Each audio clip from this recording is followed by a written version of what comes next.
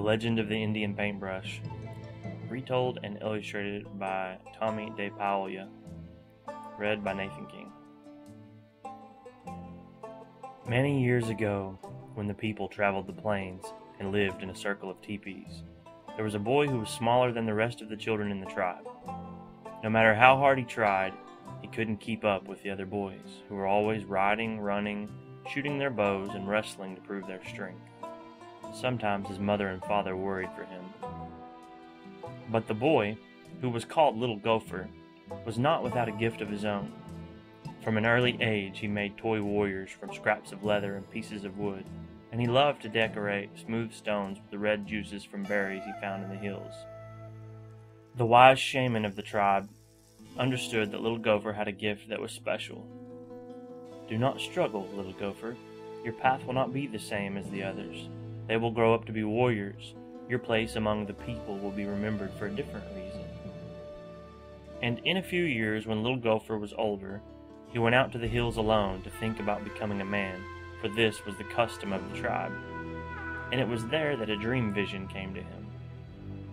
The sky filled with clouds, and out of them came a young Indian maiden and an old grandfather.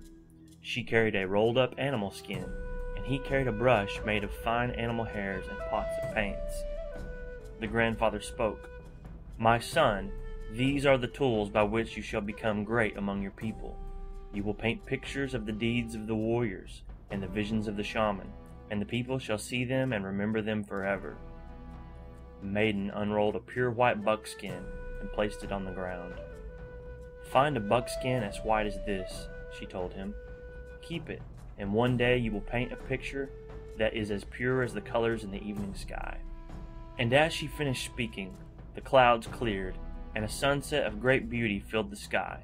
Little Gopher looked at the white buckskin, and on it he saw colors as bright and beautiful as those made by the setting sun. Then the sun slowly sank behind the hills. The sky grew dark, and the dream vision was over. Little Gopher returned to the circle of the people. The next day he began to make soft brushes from the hairs of different animals and stiff brushes from the hair of the horses' tails. He gathered berries and flowers and rocks of different colors and crushed them to make his paints. He collected the skins of animals which the warriors brought home from their hunts. He stretched the skins on wooden frames and pulled them until they were tight. And he began to paint pictures of great hunts, of great deeds, of great dream visions, so that the people would always remember. But even as he painted, Little Gopher sometimes longed to put aside his brushes and ride out with the warriors. But always he remembered his dream vision, and he did not go with them.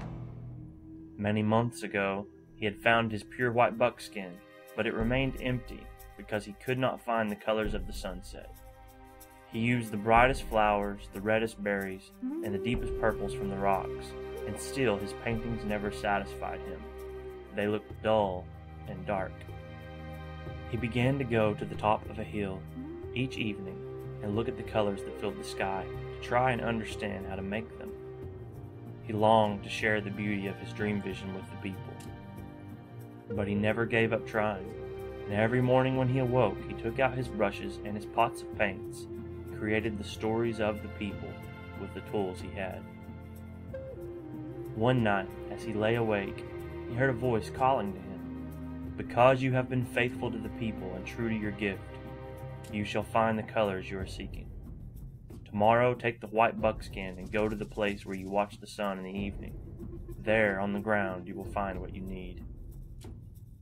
The next evening, as the sun began to go down, Little Gopher put aside his brushes and went to the top of the hill, as the colors of the sunset spread across the sky.